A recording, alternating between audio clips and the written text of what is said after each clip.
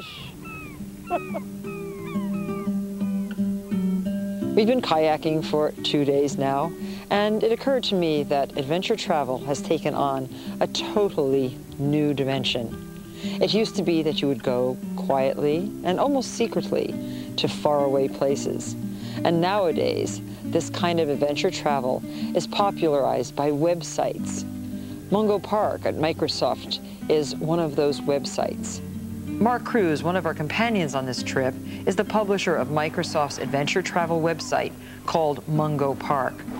Mark will show us how our vacation makes the journey from this remote world of Newfoundland to the virtual world of Mungo Park. Okay, so here's what we're going to do. So here's your words. The text that you wrote is on here. But since a good website is more than just words, we're going to take these words, and then we're going to take the pictures that came out of this digital camera. And the big difference between this camera and a normal film-based camera is that here, instead of having a roll of film in the body that is exposed whenever you open the shutter, here we have a little hard disk, which is a PC MCIA card, and that goes right in there. And every time the shutter opens, that image is saved onto that little disk in digital form so that it can be connected to our computer. This is a rather expensive alternative to a regular 35mm camera, but it does allow you to immediately feed it into your desktop, your PowerBook. If you have Adobe Photoshop, that's a software program. And I found this camera, which I thought would be fun to bring along to take some more digital photographs myself. And this works on a floppy disk, much like your computer. And here is these are my pictures. Yeah. So we might find some things in here that are useful for my report. But we also do sound, since it's the internet. Right. So this is a Sony DAT recorder, which stands for digital audio tape. This is digital, like all this other media that we're doing, instead of analog. But it works the same. You turn it on and you talk into it. So we have three kinds of media here: sound, pictures, and text. And we're going to move it all onto this laptop, where we can do some editing, which is phase 2. Okay, great. Let's see how you do that. Okay. So here is your Microsoft computer. What kind is this? This is a Toshiba Tecra Pentium 150 with a big 2 gigabyte hard disk. Okay, so it holds a lot of stuff. Big one. Yep. And now we're going to take all our three kinds of media here. We have your voice, the pictures of what we did today, and your words on text, and we got to get them all onto here. So we take the PCMCIA card and we put it right in the side of the computer in the PCMCIA slot. Goes right there. So most new computers have this slot. That's right. And then we have some patch cords here that go into the audio on the back, and they just connect right in here to the DAT recorder. So then we move the sound that's on here onto that big hard disk in there.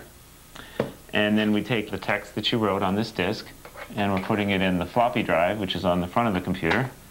And then we're going to take all of those things and go into the Windows Explorer and move them all into one folder. So we're compiling all those different file types into one place on the computer. Well, Mark, now that we've gotten all the information stored into your computer, how do we get it from here to Redmond to Microsoft? Good question, because we are out on this remote island in this place that has no phone lines. So what we need to do, and we have cellular phones, and in this case we also have a satellite phone. This is kind of a neat device. You can see here that we have a solar panel, and there's a little radiation warning there, which means you don't want to be standing in front of it. But the idea here is to take this outside, and unobstructed by anything, you want to aim it at a satellite. And the way you do that is, you see this little instruction card here? This instruction card tells you, depending on what latitude you are in the world, what angle you need to aim it at in order to hit the satellite. So up here in Newfoundland, that tells us what angle we need to aim the satellite phone at when we set it up.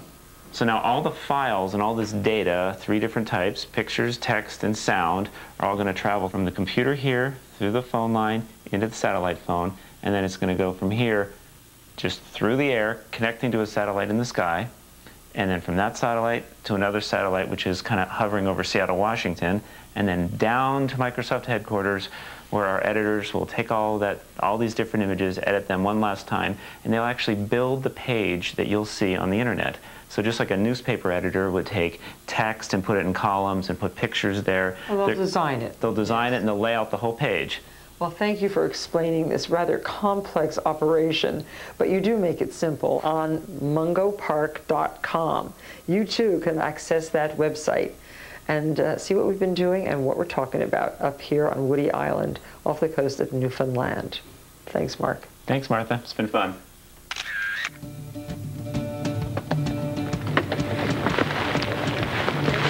I got one.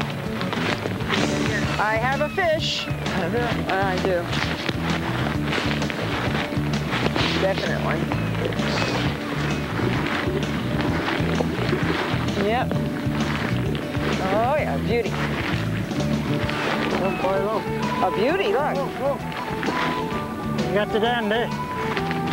Nice beauty. Hey, I got a fish. I knew I'd get a fish. Well, Frank, Put my arms around you. you're the best. You taught us how to fish for cod by jigging, and you know what? You're great. Yeah. Thank you very much. What a great way to end a fabulous day. I can't wait to cook these cod tonight for my friends on Woody Island. I hope you enjoyed this field trip to Newfoundland.